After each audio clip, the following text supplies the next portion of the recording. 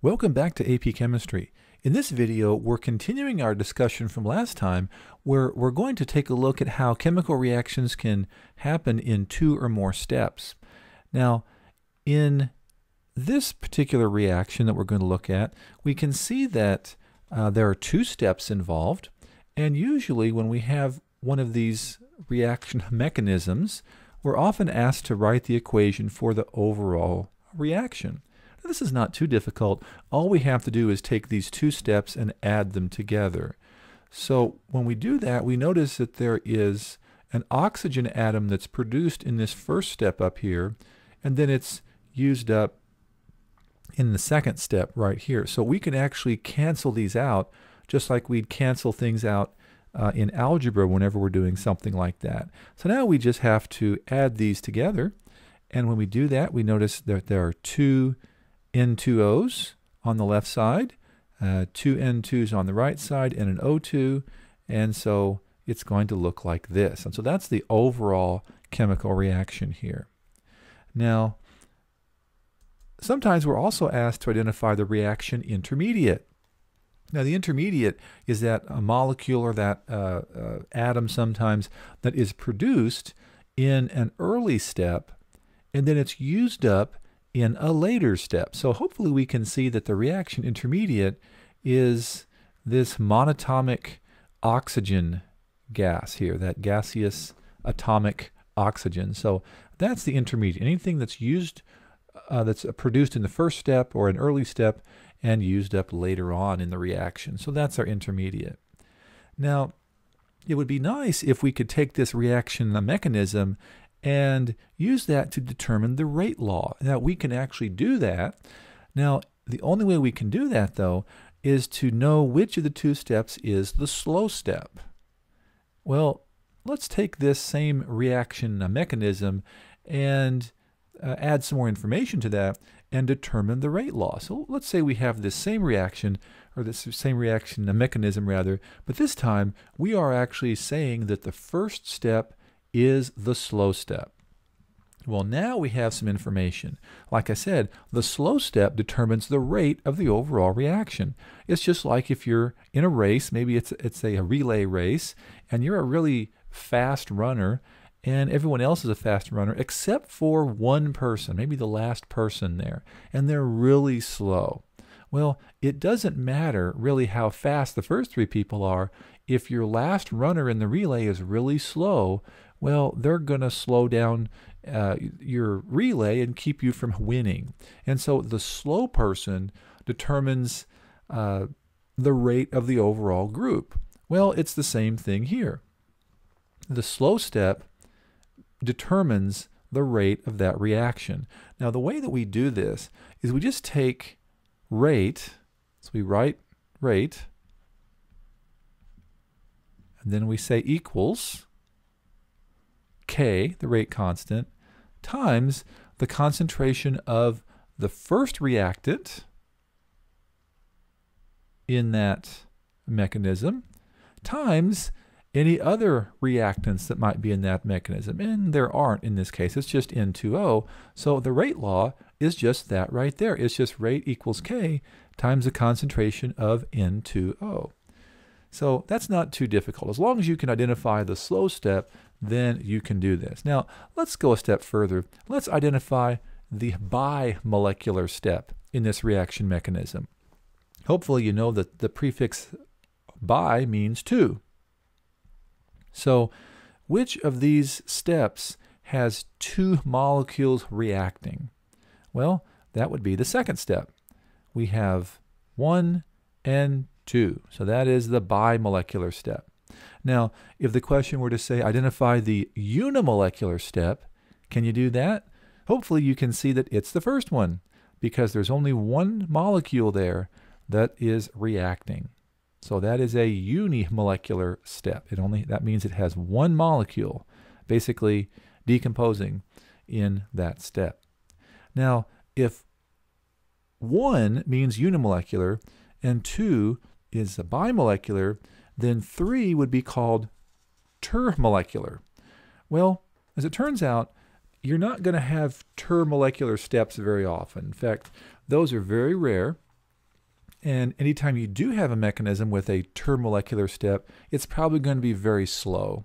And that's because a termolecular step requires 3 molecules. Imagine 3 molecules. Here's 1, here's 2, and here's 3. Well, these 3 molecules are going to have to collide in just the right orientation and energy at exactly the right moment with the right orientation for them to react.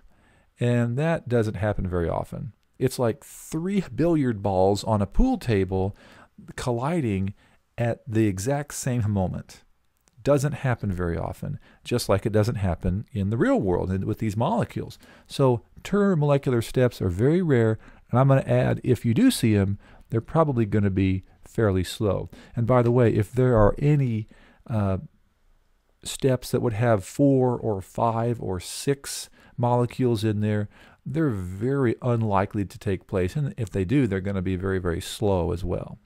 So let's try some more examples here. Let's try another reaction mechanism. And once again, we're being asked to write the overall equation for this. And so when we do that, we notice that we can cancel some things out. It looks like there is an NoCl2 on the right side and on the left side of the second step. So we can cancel those 2 out. And by the way, do you remember what that's called? It's called a reaction intermediate. The intermediate is what is produced in the first step or an early step and used up later. So now we can add these together. I see 2 NOs and a Cl2, and we produce 2 NOCls. Now let's determine the rate law. Well, as we said, the rate law is determined by the slow step. So that means that we're going to say rate equals K times the first reactant, which is NoCl2 in the slow step, times the second reactant, which is NO. So that's it. Do you see a problem with this rate law, though? It looks like we have a reactant that doesn't actually appear in the overall balanced equation. There is an NoCl here, and there's no, or NoCl2 rather, and there's no NoCl2 in the overall balanced equation. So someone's going to look at this rate law and say, there's something wrong with that. So that's not the rate law. We've got to do something else to this. We have to actually go back up to the step where NoCl2 was produced, which is the very first step there, and find the rate law for the production of NoCl2, and then substitute that in for NoCl2. So that rate law would be rate, and we can call it rate prime or something like that if you want to, equals K, or K prime if you want to call it that, times NO, the first reactant, times the second reactant, which is Cl2. And now all we have to do is take the NO and the Cl2 and plug this into NoCl2 down here. So this is kind of messy, so let me just make that a little neater there. So now we can put all this together, and of course this NO is going to combine with that NO to make it NO squared, and so it's going to look like this. And so here is the actual rate law for the reaction. Rate equals the rate constant times NO squared times chlorine, Cl2. So this is a slightly different, or I guess more difficult problem where you have to write a rate law from the mechanism. Now let's try another example. Let's say we have this reaction. So using this mechanism, let's write the overall reaction or the overall equation for the reaction. And once again, as we always do, we need to look at what can be canceled out. So when we add these together, I notice that there is an IO negative on both sides, so I can cancel those out. I also notice that there is an I negative. We have an iodide ion on both sides, so I can cancel those out as well. And now I think I can add this up. So we have 2 hydrogen peroxides yield 2 water molecules and an oxygen molecule. So there's part A. Now, identify the reaction intermediate, not the mechanism.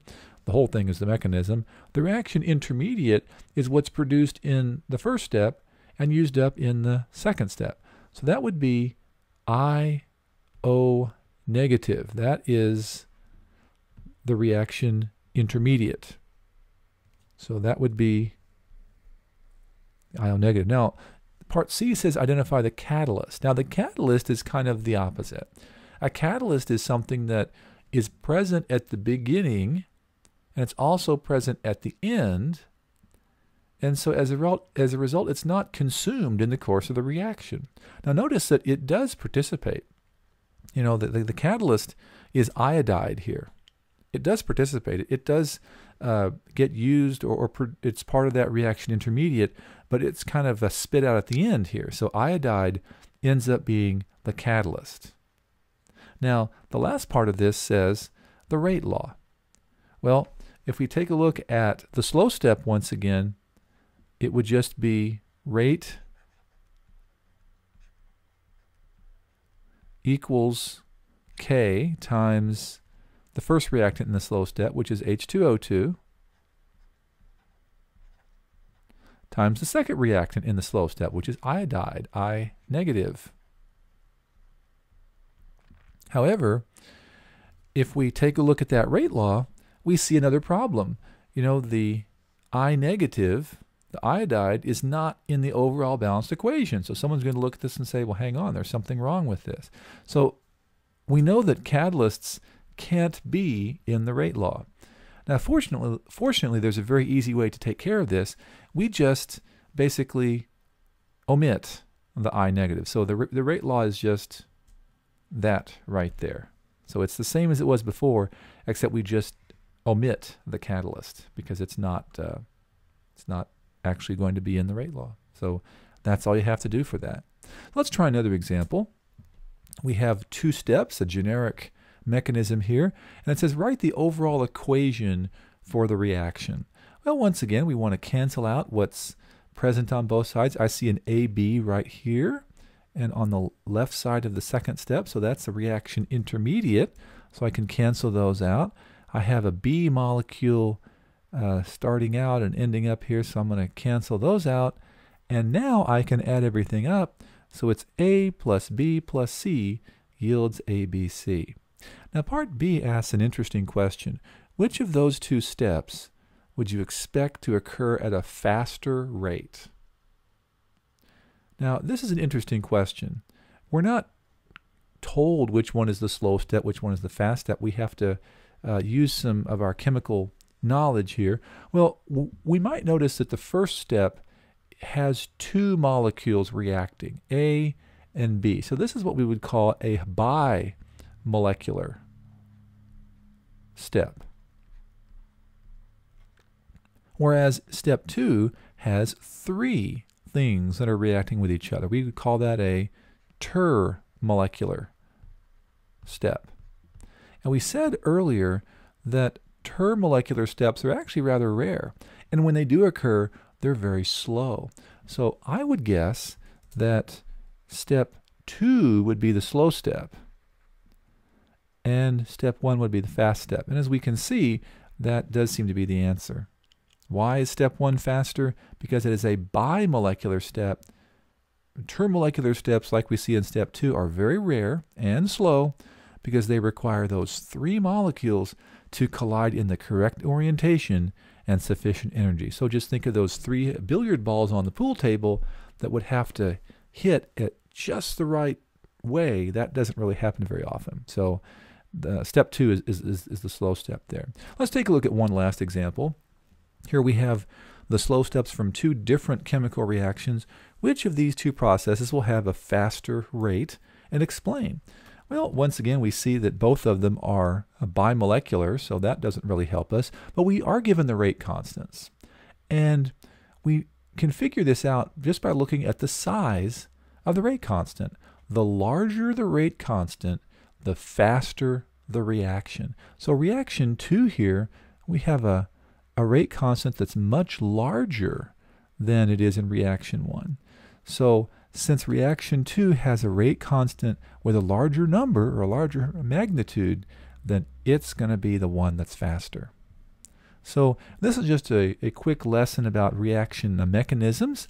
I hope you learned some chemistry here that will get you ready for the AP exam or for your chemistry class or whatever you're doing in chemistry. If this is a review, then hope this has been a good review for you.